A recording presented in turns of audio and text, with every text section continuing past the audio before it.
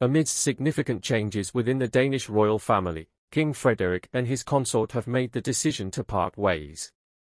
Queen Mary will no longer reside at the Eilandsborg Palace, marking the end of an era for the royal couple.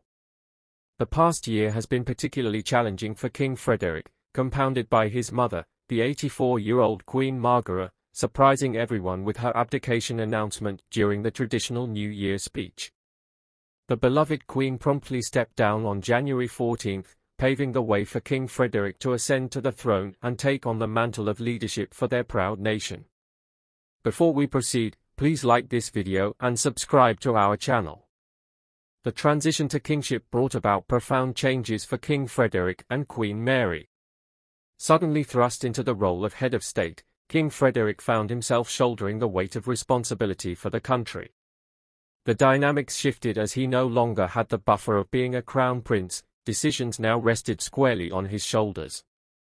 While he could still seek counsel from his esteemed mother, the ultimate actions and consequences were his to bear, a stark realization of the solitude intertwined with royal duties. Looking ahead, King Frederick and Queen Mary are poised for the next chapter as a royal couple. They have decided to bid farewell to the iconic Eilandsborg Palace in Copenhagen, a historic edifice spanning 5,000 square meters across 3 floors. The palace, with its rich heritage and significance, has been a central hub for the royal family. However, the couple is preparing to move to the exquisite Chancellery House within Frederiksborg Palace, signaling a shift towards a new abode that promises a blend of tradition and modernity. The relocation underscores a significant adjustment that necessitates security enhancements around Frederiksborg Palace. The move, scheduled for May 2, has garnered attention, especially in light of a recent incident where a mentally ill individual gained unauthorized access to Christiansborg Palace during Crown Prince Christian's 18th birthday celebrations.